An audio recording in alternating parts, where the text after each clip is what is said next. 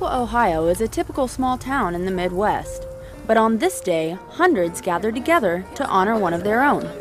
No matter where you come from, big city, small town Ohio, wherever it is, William Pitsenbarger's story is compelling and heroic and true.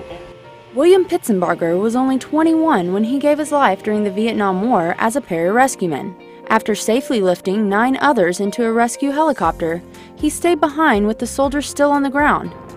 It was during the following firefight he lost his life. Due to his act of bravery, Pitsenbarger was awarded the Air Force Cross and later received the Medal of Honor. He embodied the values that all those PJs live by, that others may live. His example of sacrifice was a perfect demonstration of that. He chose to stay and help and fight so that others could live. The residents of Piqua unveiled a statue at the Pitsenbarger Sports Complex so that future generations could know the man behind the medal. An amazing thing is all the young people that come up here and play the sports, they have no idea who Bill Pitsenbarger is. Now they will have a likeness of him, and the stories and that going around, hopefully they will come to know him much better.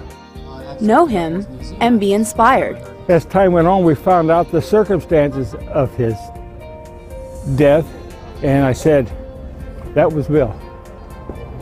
That's what he lived for. And I wish that some of the younger people of today could have known him and could pattern their lifestyle after him. Reporting from Piqua, Ohio, I'm Airman First Class Kellen McCoy.